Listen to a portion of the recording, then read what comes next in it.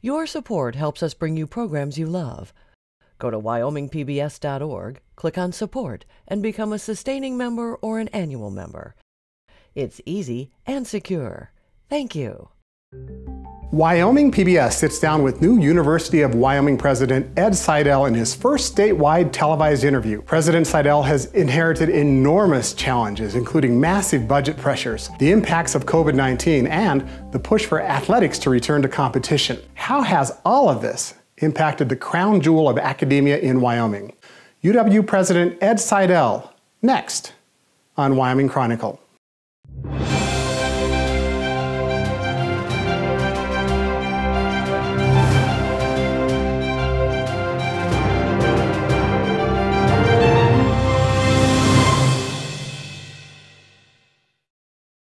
Funding for this program is made possible in part by the Wyoming Humanities Council, helping Wyoming take a closer look at life through the humanities, thinkwy.org, and by the members of the Wyoming PBS Foundation. Thank you for your support. And thank you so much for joining us on this very special Wyoming Chronicle. We are pleased to be joined by the 28th President of the University of Wyoming, Dr. Ed Seidel. Mr. President, welcome to Wyoming Chronicle. Thanks so much. Great to be here. We have a lot to talk about today. I mean, this university, like all universities, are impacted by COVID, made tough decisions about athletics, certainly struggling with budget issues, and we'll get to all of that in our discussion. But I want to talk about you and your history here just a little bit. You came from the Illinois college system. What has appealed to you, I guess, about this position? Recruiting is always a two-way street, as they say. The university expressed interest in you, but you expressed interest in the university. I had my eye on this place as soon as I knew the job was open. I've been to Wyoming many times as a tourist. I've always wanted to live in a place that had mountains and sort of a culture like Wyoming has. And when it was open, I just really went for it. So there wasn't any salesmanship on their side to convince me. It was more the other way around. I look at the University of Illinois' website, and I only see skyscrapers in Lake Michigan, pretty much, and what was formerly called the Sears Tower. And if we were to look out our windows today, we would see, Sherman Hills and the summit. So it couldn't be any different for you. It's very different, but I lived in Champaign, which is about 2 hours south of the skyscrapers, but I did also work at the system level. So we had 3 universities in Champaign, which is covered in soybeans and corn, and just it's very, very flat, but not very high. So the highest buildings, as on this campus, were basically some of the dormitories there. But of course, Chicago is a world city, and then Springfield is another smaller town, but the capital. But this is a wonderful place to live, and I've just really always wanted to live near mountains. I'm a skiing fanatic. I love hiking. We've gone hiking almost every weekend. We've gone camping. We've gone in every direction. We just love it here. You have an immense education background in science. You have a PhD in relativistic astrophysics. Maybe if you could expand upon that just for a little bit. I'm guessing there aren't many Wyomingites who have a PhD in relativistic astrophysics. Well, you never know. They're all over the place, actually. In fact, the department here in physics has a lot of people who are expert in astrophysics, so it's one of the specialties here. So I feel very much at home in the physics department. My specialty has been in science, has been around black holes and supercomputing. I kind of moved into that over time. The people who just won the Nobel Prize yesterday in physics, I know of some of them because they were black hole experts, and it's been a wild ride to be in that field at this time. You have a master's in philosophy and also in physics and a BS in mathematics and physics. Speaking of supercomputing, you had a lot to do years ago with locating NCAR here in Wyoming. I did. I just by a kind of a funny coincidence. I forget when it was. Around 2007, I was asked to chair a committee to recommend to the NSF what they should do about the supercomputing facilities for the National Center for Atmospheric Research, or NCAR, which is located in Boulder. And we looked at a lot of possibilities, and our committee recommended very strongly that Cheyenne, Wyoming would be a great location for this. And of course, the university has a great relationship with what happens there. Right. And I'd like to build on that, by the way. Oh, and we'll have a chance to talk about that here in just a minute. Your first impressions, Mr. President, of the public support around Wyoming for the University of Wyoming? It's phenomenal. People love the university. Of course, there are a lot of different opinions about what the university should do, but I think that's normal if you have such a strong base of supporters. People are interested in different aspects of what the university can do. But it was one of the things that attracted me to the university was the fact that it is the only four-year public university in the state, and it has such support, and it's been very generously supported by the state over many years, and so it's built a great foundation. And we'll talk about that support and the fiscal pressures that the university is feeling here in just a little bit. But I think some people wonder, and I would say it's a minority of folks in Wyoming, but people do criticize the university for maybe trying to save coal. What is your thought about coal's future and things like carbon sequestration and other things, and why is it important, if not the University of Wyoming, who else to maybe do some of this research?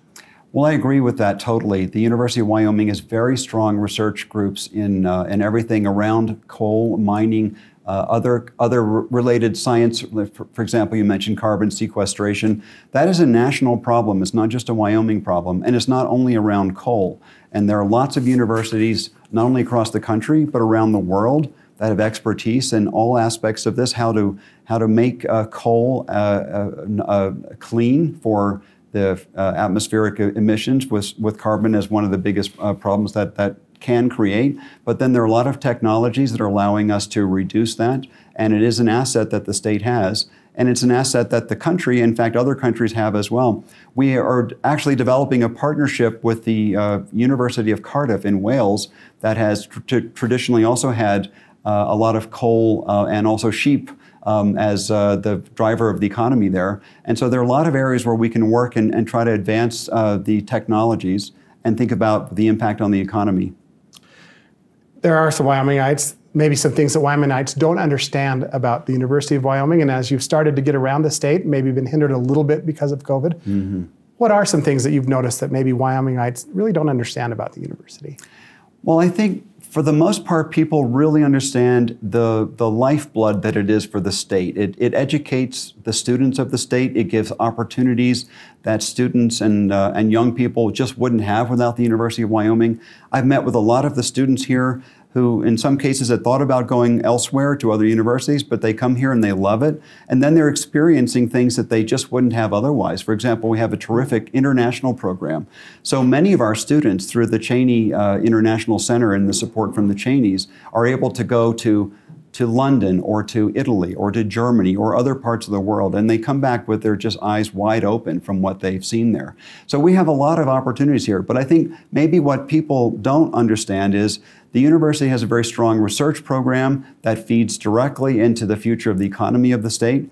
And I spent my last 4 years actually in Illinois, or 4.5 years, as the Vice President for Economic Development. So I think a lot about the importance of the university for the future of the economy of the state.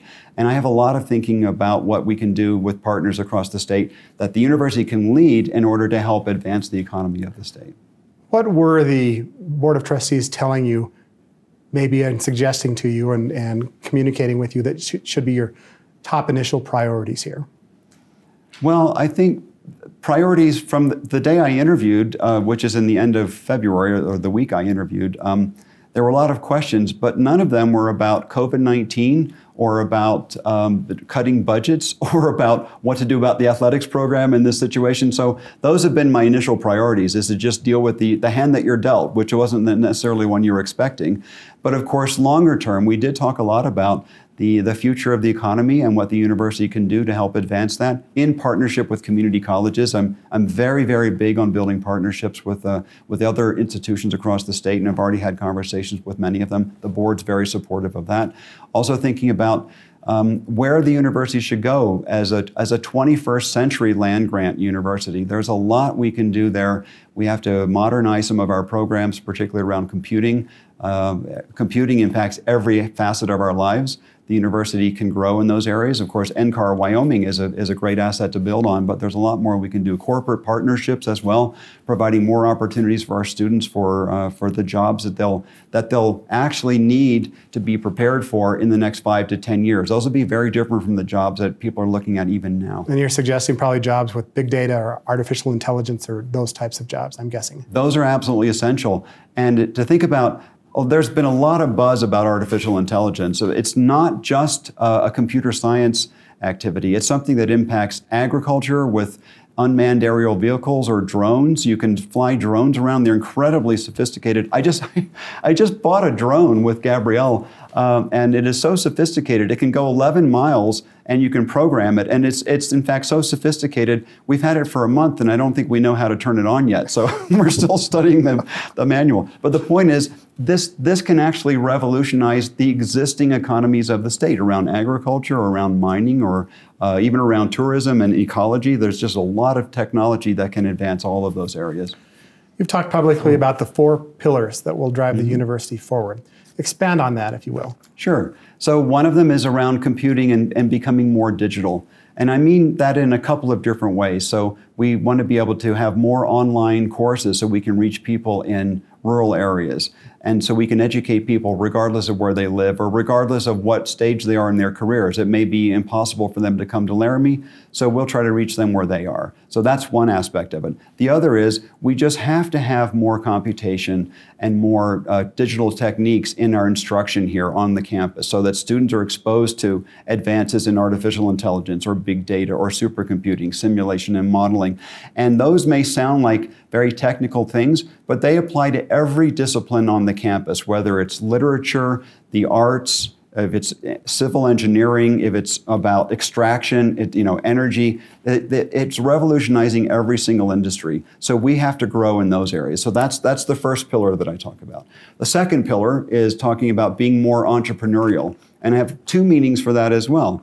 We want the faculty to be entrepreneurial in terms of getting more sources of revenue for their research programs and for students and so on. This means more focus on corporate partnerships, becoming more aggressive about applying for grants from the National Science Foundation, where I worked for 4 years, or the Department of Energy, or the National Institutes of Health, or going out to foundations for funding from the Gates Foundation or the MacArthur Foundation, or working with people who want to give money to the university. That's going to be an important part, growing our philanthropy. So that's more entrepreneurial from the faculty point of view. But another meaning of that is training our students so they've got the skills they need in order to build businesses. And so this is something that we're in fact rolling out a minor so that students in any major, whether it's English or energy or civil engineering, they can learn the skills that they need in order to try to build a business. So that's the second pillar. The third pillar is to become more interdisciplinary. The university is already very good at being able to combine the expertise that we have across all the different departments. But what we really want to do is to focus the expertise of the university on Wyoming's problems. So Wyoming has problems and it has opportunities, and they involve expertise in legal affairs and in business and in engineering and in the arts and humanities.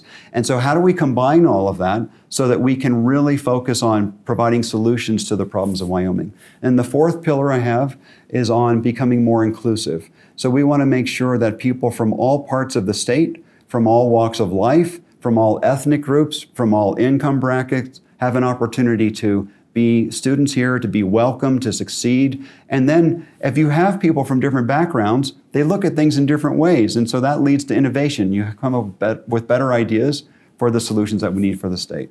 I want to turn the page to COVID, Mr. President, if we can. UW's enrollment is down a little bit, not as much as many maybe thought it might be, about 3.5% or so, if I recall the numbers. Right. Certainly CARES Act funding maybe has helped prop that up a little bit. Are you concerned about second semester, Mr. President? And the student experience here certainly isn't what students thought it might be with COVID. How's the university doing in response to the virus? Well, I think overall we're doing quite well. We've taken a quite strong approach to testing and the kinds of interventions that we need to take in order to make sure that students and faculty and staff are safe, and also that the community is safe. I get a lot of concern from the community about the students bringing coronavirus into this wonderful environment that we live in Laramie. So we're taking many interventions. We have many working groups that are going all the time. I get daily reports. In fact, as many as 3 times a day, I'm getting reports on the status of the situation here on the campus. And I think we're managing it actually quite well. I'm actually quite proud of it. But I'll say that back to the point that you made when you started the question about the student body here and the number of students we have that are coming for this semester. I'm very happy that we were able to get CARES Act funding to help support students, thanks to Governor Gordon and support from the legislature. There were several approaches to making sure the funding could be available. So we have more than $20 million that's been made available to our students, up to $3,250 to cover living expenses for students who are in some way having difficulty finding the financial resources in order to attend college this semester. And that did help us dramatically increase the enrollment. We were looking at something like 15 to 20% downturn in our student enrollment, as many universities were, and then we put in this program, and now we're only down 3.5%, and I think that's a big success. You had many faculty that wanted to teach only online before the semester started. And I just have to wonder, this online experience can't be what most students want from a university, either here or anywhere in the country. Is this still an effective means of providing an education? Well, I think online instruction can be effective, and there are many programs. There are universities that are entirely online. In fact, many universities, even some of the most expensive private universities, the Ivy League, for example, have gone primarily online. Johns Hopkins University went completely online, in fact, on a moment's notice. But they're in different situations. They're in places, for example, in Johns Hopkins, I have colleagues and friends there. I had a long call with them about their situation. Why did they go online? They have one of the best medical schools in the world. If any university could stay safe, you might think it would be Johns Hopkins. But of course, there's a lot of coronavirus in their neighborhood, and they said basically they couldn't keep it out. We're in a different situation. We're living in a state that has been blessed by having smaller numbers of coronavirus. Of course, we have a smaller population. It's not felt nearly as much here as it is in some other places. And we were committed from the beginning, since I got here certainly, and I know President Theobald was as well, to having an on-campus experience where we could stay open. But in order to do that, we had to put in place a very, very comprehensive testing program. So currently, all students are being tested once a week. Virtually all students, not actually absolutely every student. 75% or so. Yes, right. And then faculty and staff that have high contact with students. And we're looking to grow that. The best studies of epidemiology are showing that you need to test all of the students where most of the coronavirus actually is being found. Over 90% of the positives are due to students who are infected. They don't all show it. In fact, only about 25% even have symptoms, but they're still contagious if they have it. So we're trying to put in place a program that allows us to stay open so we do have that on-campus experience, and we're dedicated to trying to make sure that happens. Even so, anecdotally, I hear stories of kids who are in dorms and certainly don't have the life that they envisioned maybe 2 years ago or even a year ago. Right. They're lonely. Does the university have the supports in place to help those students?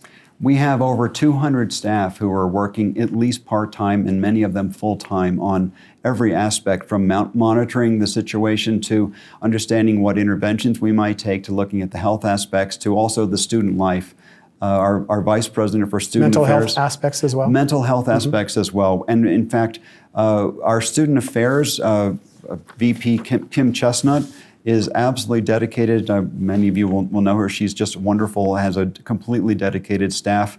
For students who are found to be positive that have to go through isolation, or they or if they may be quarantined, if they may have been exposed to this, we constantly are checking up on them. I've talked to some of the mothers and fathers of some of the students and some of the students who've been impacted, making sure that they get the brand of potato chips they want if they need it. So we've had food deliveries. Sure. We're trying to do everything we can.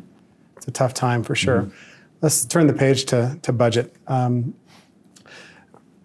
asked several around campus to tell me about campus morale relative to budget. And a word that comes up with COVID is crazy, that it's all over the board. And what I'm curious about is you have to bring forward over $40 million of budget cuts here in the next month. What process are you using to making sure you're getting that as right as it can be? And also then, what are the long-term implications here? We have really, really pulled out all the stops to get people involved and give us their best ideas. So even before I came here in June, I started July 1st, but I created a budget reduction working group that started at the end of June that began to look at different ways we might try to develop budget cuts. And then I talked about these 4 pillars. So I'm working very hard to say it's not just cut things that you think maybe should be cut, but cut things that allow us to continue to build towards these 4 pillars so that we can be as valuable as possible back to the state. So we're looking at ways at certain programs. So some things will have to stop because we just can't afford to do them with the budget cut. So we're looking at programs that don't have the kind of impact that would have impact on the future of the state. We're looking at the way we might reorganize activities. For example, some departments may be combined because there could be economies of scale of bringing them together that could create stronger units out of potentially weaker units. Some units were weakened from the budget cuts we had 3 years ago before I got here. And then we're looking at how to set the table so that we can grow in the future around these areas of computing and entrepreneurship and interdisciplinarity that will make us more competitive, for example, for the big grants from the NSF, looking on the revenue side as well, looking at ways so that we will be able to bring in more revenue going forward. Some people may have just heard you articulate that and thought to themselves, well, there go humanities. What's your response? Absolutely not. I'm a big humanities fan. Humanities are absolutely essential. It's not just as a service course that students have to learn English and history and social sciences, which they do, but they contribute to the vitality of the community here. And imagine a student who's a Shakespeare scholar but has a minor in entrepreneurship, so they understand both the human condition and how to build a business. I mean, those are fantastic skills for 21st century. So those will be important for us. And I wish you the best. I'm curious. If you've talked earlier about your relationship with community colleges, and full disclosure, I'm actually an employee of Central Wyoming College. Oh, okay. And I wonder, are there discussions on how the university and the community colleges will evolve from this that might have the university and the community colleges having a different, perhaps more efficient relationship in some view? And can you articulate anything about that? I can. So I'm a huge fan of partnerships. When I was in Illinois, I helped build partnerships, well, some with the community colleges, but we have 12 public universities in the state of Illinois. So we built partnerships with all of them, and there were things we could do together that were stronger than what we could do alone. And I have the same approach here. So I've had conversation with every community college president, including today I just did. And we'll be visiting, we're going to Powell tomorrow for the Summit of Articulation between the community colleges and the University of Wyoming. We're working very hard to build stronger pipelines and better pathways, let's say, for students from the community colleges to the University of Wyoming to make it much easier for students to come to the university if they wish to, and then to provide compelling opportunities. We're also talking about trying to augment the curriculum at the community colleges, either through direct collaboration, for example, with Central Wyoming College. We've talked about several things from culinary studies and hospitality to entrepreneurship and big data. We're having conversations. Last week in Jackson, we had conversations specifically with Central Wyoming College people about exactly that. We're also looking at ways, for example, to augment computer science and software engineering at the community colleges through partnerships that we might have with external universities. And so I think you'll see some initial steps within the next few months that might surprise people about how well we're able to work together. Athletics. On everyone who's watching this mind. You took some heat, quite frankly, Dr. Seidel, initially about supporting the Mountain West Conference's decision to not play a fall season. And now it's turned 180, and here we go with Cowboy football, which a lot of people are excited about. Me too. Yeah, and certainly I am as well. How has that process evolved? Is it evolving safely? Is it the right choice? What's changed between then and now? A lot has changed. So first of all, it is true that I've had, perhaps from some of the viewers here, I've had some emails and some phone calls that were, let's say, a bit harsh. I felt so, but I understand. It comes from passion. It comes from passion and support for the team and for the university. So I understand that. I think maybe people didn't understand because they didn't know me. I mean, I came from the Big Ten. I'm a huge sports fan. I know the AD at University of Illinois, Josh Whitman, very well. Many conversations. In fact, I consulted with him a lot when I came here.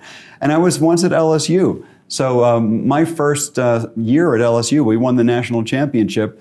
And that led to, through a kind of a bizarre set of circumstances, it led to my picture being in the sports page of the New York Times, because Mark Emmert, who's the head of NCAA, was the chancellor at the time, and he wrote an op-ed piece in the New York Times, and it says, look, we're great in football, but we're great in academics too. Look who we just recruited. And so then that just immediately showed me the spotlight that a university can be in by having the kind of sports program that really attracts attention. And so that attracts donors, it attracts students, it attracts funding, and it gets a lot of momentum around the university. So these things are all important in addition to the athletics program itself. So I really understand that. But at the time, it was, I would say, unanimous among at least the medical advisors to the teams that there wasn't a safe path forward. And that was largely because the testing technologies were not advanced enough. But with advances in testing technology, and then with a sort of an about face of some of the other conferences, for example, the Big Ten among others, we looked very hard at what could be done. And that it's now feasible to test the team members 3 times per week, which is what we will do. The money will be provided through the Mountain West Conference, and so we're able to do that. And this changed the game. And so this is how we decided to change, to do an about face and then have the season open again. We have just a couple minutes left. Dr. Seidel, is Wyoming competing in the conference that it belongs in? Oh, I think it's very important for us to be in the Mountain West. I think right now, at least, it's good for us. There were a number of people who said maybe we should bolt out and just play on our own. But of course, there was no one to play if you're not in the conference. So Sure. For now, at least, I'm committed to Division I sports, and Mountain West is good for us. This is a weird year by anyone's explanation and examination. What do you hope students take away from this year at this place here in Laramie? Oh, there are a lot of things. I hope that, and I think it's generally true, that the students feel like they're being supported by the university to get through a very complex time in our history. I mean, this is a once-in-a-century event.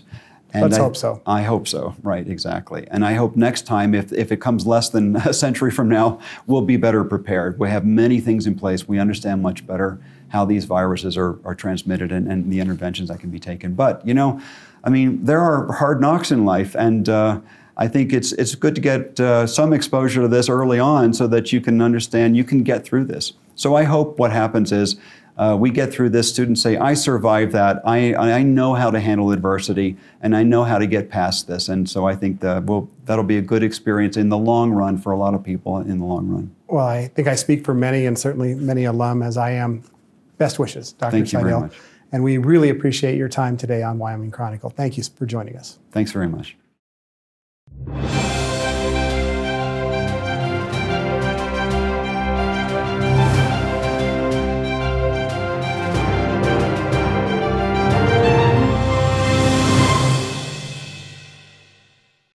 Funding for this program is made possible in part by the Wyoming Humanities Council, helping Wyoming take a closer look at life through the humanities, thinkwhy.org, and by the members of the Wyoming PBS Foundation. Thank you for your support.